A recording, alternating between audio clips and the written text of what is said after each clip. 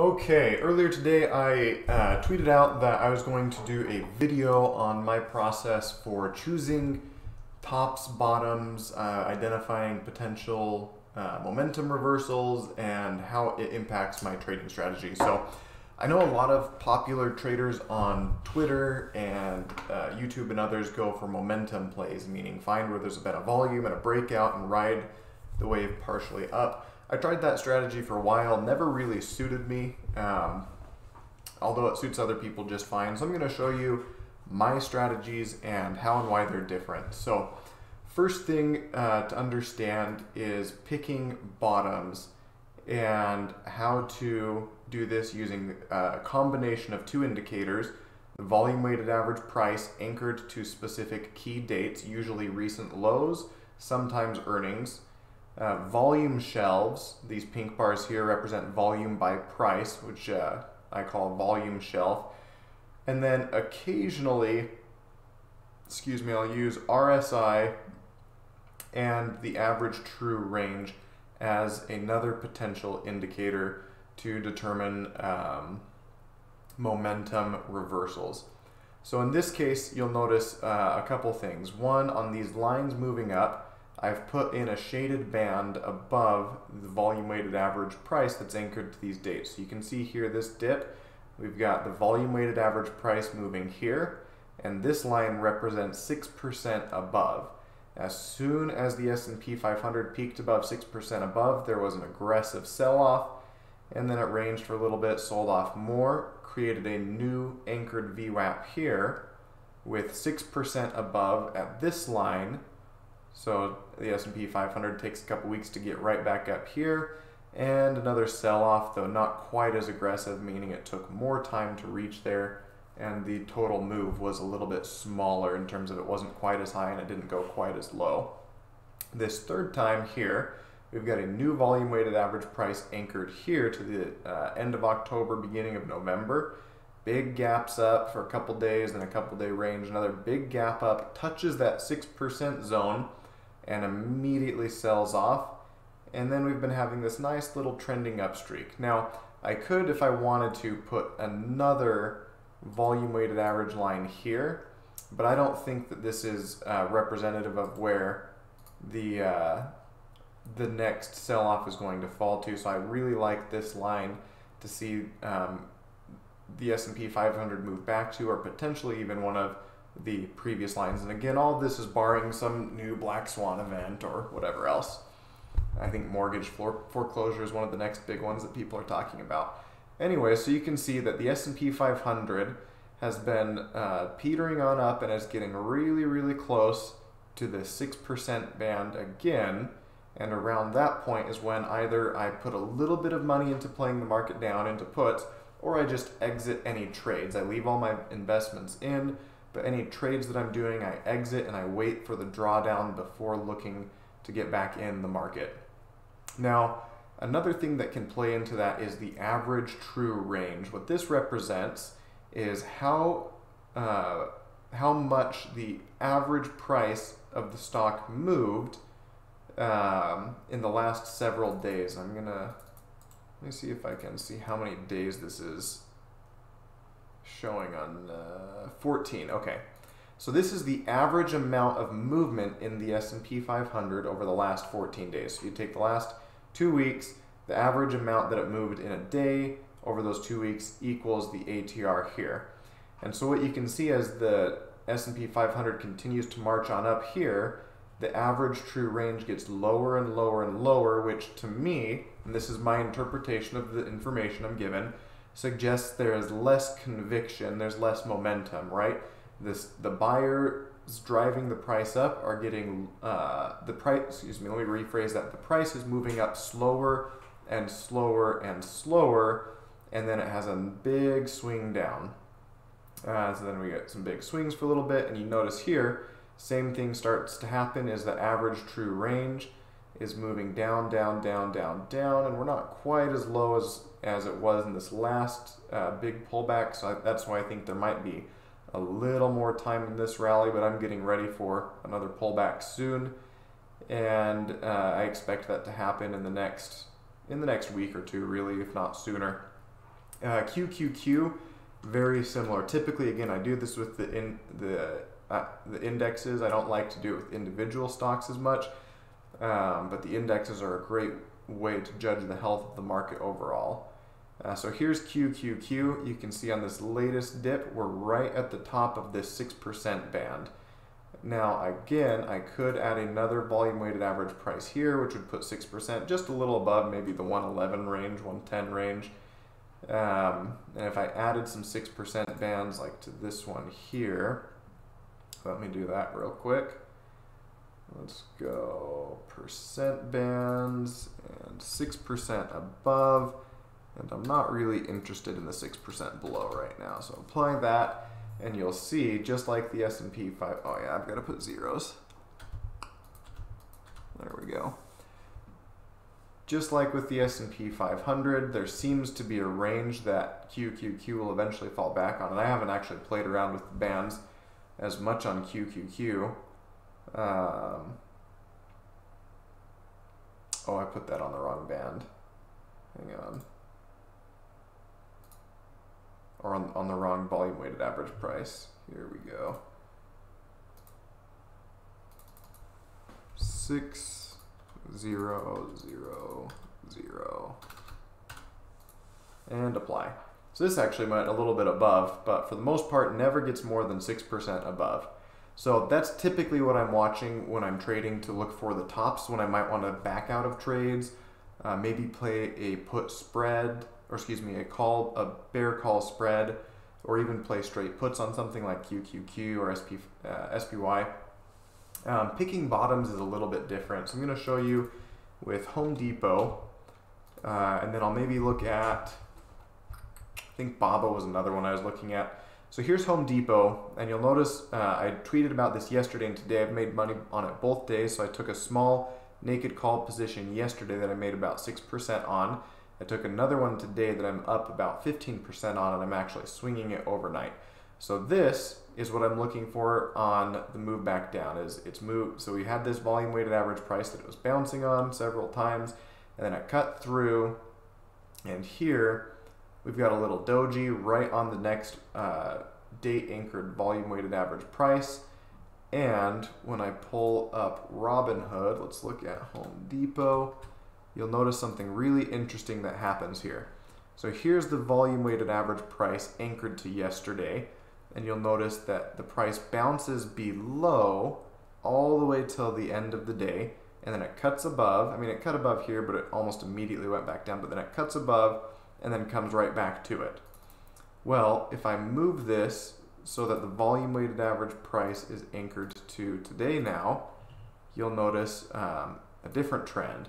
Beneath, bounced, cut through, and at the end of the day, we bounced above, and then we bounced again. So this to me looks like a momentum shift in Home Depot. It doesn't necessarily mean that Home Depot's gonna climb back up to 270 tomorrow or anything like that. All it means is it looks like the conviction of people that were selling is slowing down, and a lot more people are buying it up at this price. And you can see here the average true range is low in comparison to some of these historic areas. So I think that a reversal is very likely back up into maybe the 270 to 275 range. We could come back up 285 where this big volume shelf is up here. But I think that more likely we'll get into this range, and then the whole market experiences a little bit of a sell-off. So that's how I'm looking for reversal plays. Let's look at BABA so I can show you this on another one. Here is BABA. So I saw the same thing back here where BABA had cut beneath, and I played this bounce here, and then I played this bounce here. I didn't actually ride it all the way up, made my money and exited the trade. And on those days, which I believe, let's see, November 18th, I believe we'll be able to find this on BABA. Let's see if we can switch this to 11:18. Oops. 11:18. Apply, and then I'm going to have to take this time frame back to the last 30 days. Maximize that. And we'll zoom in just a second once I find the right day. Here's 19. Okay. So here is 11:18 and 11:19. This is going to be a little more difficult to see just because of how Thinkorswim renders this when I go back that many days on the 5-minute chart with these volume by price shelves. But you can pretty clearly see here, right? Bounces above, or cuts above after bouncing below, cuts above, bounces, moves up, and then the very next day, so I'm going to switch this now to the 19th, which is right here. You can see that it hovers on it and then cuts above, bounces above almost all day, and it stays above. Here's this middle line here, pretty much the rest of the day. And then right after that is when it had the really nice rally for a couple of days from 260 up to 280 again. So that's typically what I'm looking for with a momentum reversal, catching it on a lower volume weighted average price level. Typically I like to combine it with a volume shelf, like in this case with BABA, big volume shelf here, had cut through multiple volume weighted average prices, and the reversal looked good on the 5-minute chart as well, or the momentum shift looked like it had happened on the 5-minute chart. So let's see, I had one more note. 6% bands. Oh, let's look at Zoom maybe. Zoom and Facebook. Okay, so a couple more just as bonus ones. This is how I scalp, because I've been getting some questions with how I scalp with the bands. Is typically I'll look for something that I think is going to be going up soon anyway. So in this case, Zoom. Actually, I'm not a big fan of Zoom personally right now. I think that there's a much bigger downside potential, but for trading, I think the price could move back up a little bit over the next couple of weeks. So what I'm seeing is a big volume shelf here at the 410 range, right in between two volume weighted average prices. So then I say, okay, that's fallen quite a bit. I'm just going to look for any bounces that I can see, and I'm going to pull this back to the last couple days and move this to, what was today, 12:08. And here's the volume weighted average price. So what I'm looking for is to find if there's anything that's in a lower point, and then I want to find it on the -1% band for the day. So this purple line represents the volume weighted average price for today. And again, these are 5-minute candles. This band is 1% below volume weighted average price. This is 1% above.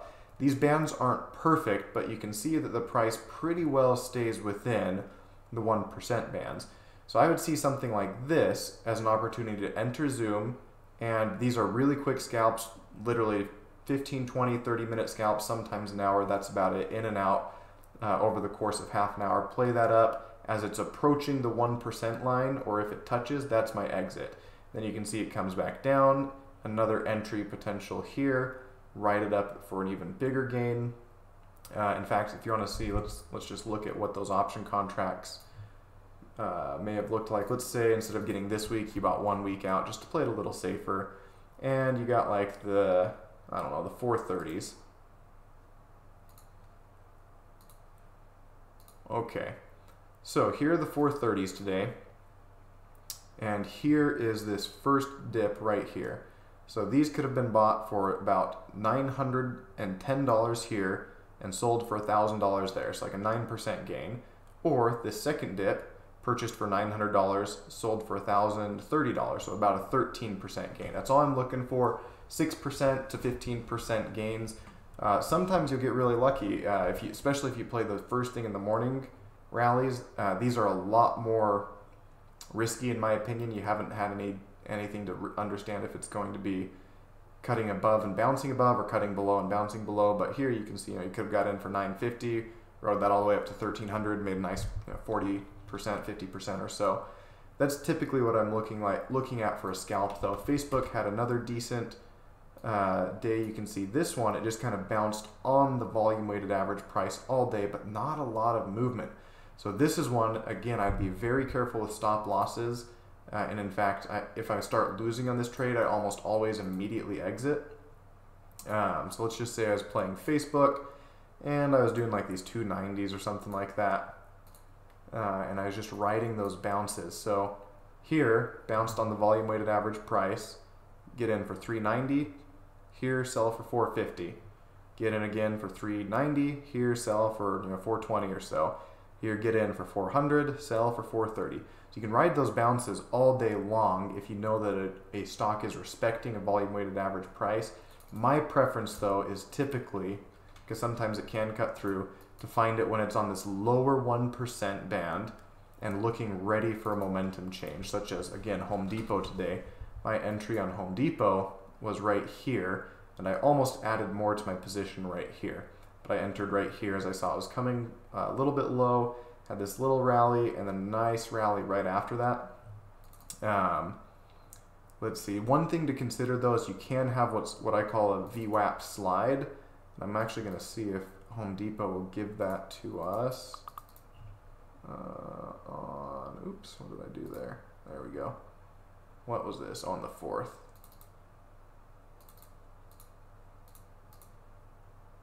Nope, it didn't really do that. I need to find something.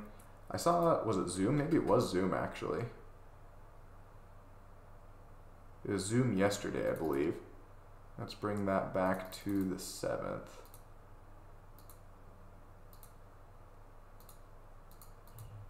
Yeah, here we go. So here's a potential situation where playing the lower 1% band may be to your disadvantage, right? So I see this bounce here. Maybe I didn't catch it, and I maybe didn't catch this one either. And then I'm seeing this come back down, and I get in right here. And instead of bouncing, what happens is the price of Zoom basically just slides along this lower band for the rest of the day. And yeah, it kind of rallied here a little bit, but not significantly. Just sliding down. Fortunately, today Zoom rallied, so if you did buy in there, even if it slid down for the rest of the day, you could have gotten out this morning. But that is something to be concerned or to be aware of, is that the volume weighted average price doesn't have to, or the price of the equity doesn't have to return to the volume weighted average price. It can just continue to slide down. And the opposite is also true. What is it? FSLY, I think today went on a tear.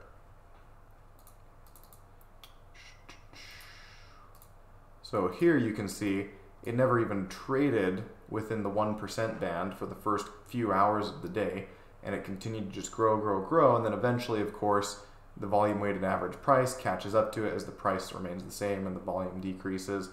And then, what do you know, as soon as it touches the volume weighted average price here, boom, moves right back up again. The reason this can be so consistent is because computers do 90% of the buying and selling. Even if the actual buy order was set by a human, they're buying on the volume weighted average price. They're buying over a few days or several days or an entire day, and they don't want to be sitting here watching the computer to, get fills at all these dips. So they literally tell their broker to give them a fill at the volume weighted average price for the day or the week or the month or the last several days or until filled. And that's why these can be such valuable indicators in your trading. So let's see, we went over a little bit more than I expected. We're going on almost 20 minutes. This is a longer video than I normally do, but this is such an important principle to understand when markets are topping, when markets are maybe bottoming, and you can find these reversals to make money on. Because yes, playing these momentum runners, sure, you could have gotten in, here and rode it up, or gotten in here and rode it up. But there's so many of those times, right? Like say you bought in right here, you're like, oh my gosh, look at this momentum, it's fantastic. And then boom, right back down, right back down. Same thing here, right? Who knows what's gonna happen tomorrow? So the momentum's great if you like playing the momentum. Personally, I like playing the reversal, and it works really, really well with theta decay options such as spreads. So if you enjoyed the video, please subscribe, leave a like, comment below if you have any questions, or you can shoot me a DM on Twitter. I'll be putting out more content as I can. Life's getting a little bit more busy than I expected right now. I'm in the middle of home renovations. I'm also, that's why you see my desk moving all over the room right now, and there's nothing really happening. You'll see that the walls have already changed color. The floor is changing in color. You'll see some new stuff happening soon. I work full time, and then in the evenings I'm also working on building an app. So things are a little more busy than I expected, but I'll still put out content as much as I can because I feel like this is such important information. that in the hands of the right people can help build wealth and really change lives. So have a great evening, everybody, and I'll catch you next time.